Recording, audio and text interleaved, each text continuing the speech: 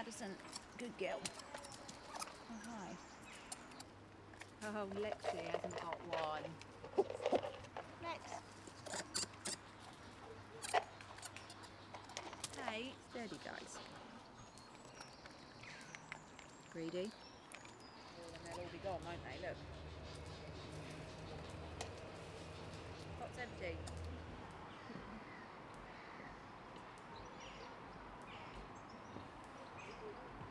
It's been something that we're aware is potentially going to happen. We're aware that lemur species in the wild are in decline. Sadly, on the island of Madagascar, there are a lot of threats to these animals. So slash and burn agriculture, deforestation and hunting of the primates for their fur and also for the bushmeat is something that, is always going to mean bad news for these animals out there in the wild.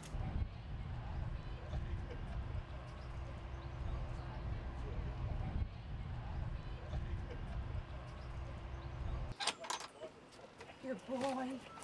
Hello.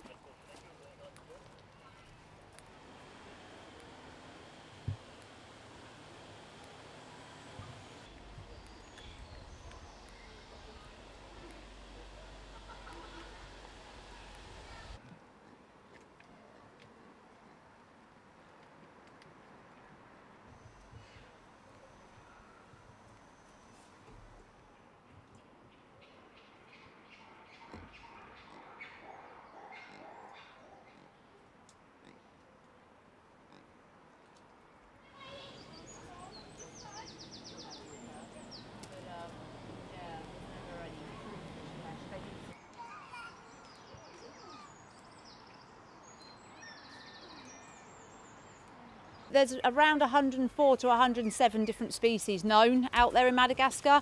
There probably are species that we're unaware of out there still. As I mentioned, it's a very big island and hard to access majority of it. So there could well be a number of species that we don't even know are there, possibly species that have gone extinct already that we didn't even know about in the first place. The ring-tailed lemur is one of the most popular just because of its personality. As you can see jumping around me today, they are a very confident lemur.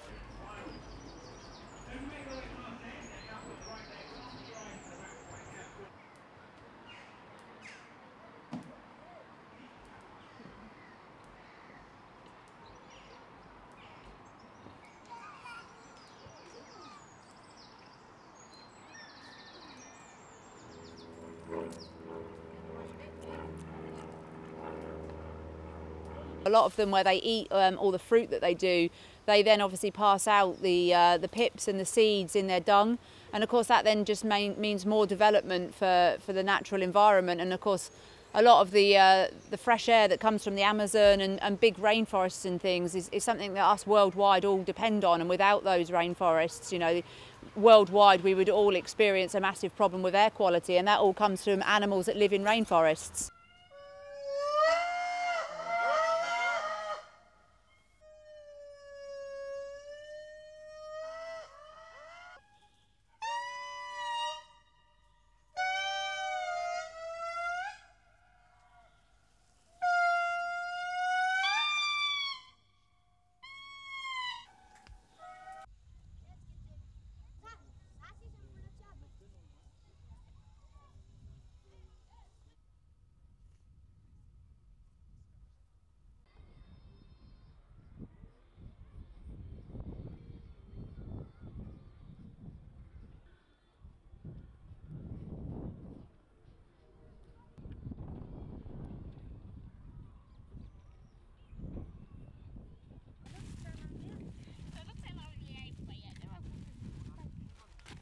What it's showing us is that species are moving towards extinction.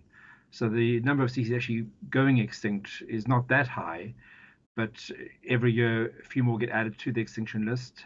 Many more get added to the possibly extinct list.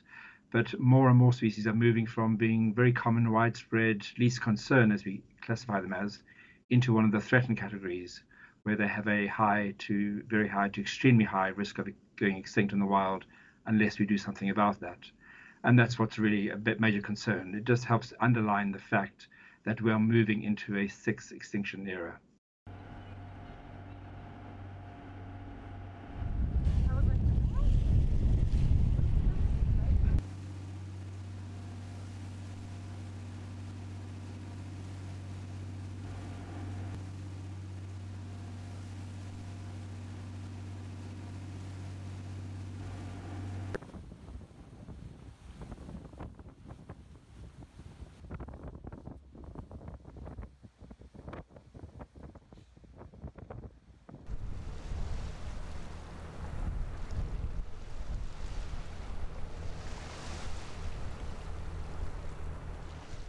there are reports saying that the number of poaching incidents has increased, and because food is not so readily available, hunting has increased. And so, yeah, there are different stories in different parts of the world around the impacts of the COVID incidents. But I think the key message for everybody from this whole incident is that we need to take a hard look at ourselves, and this is our opportunity to really transform society.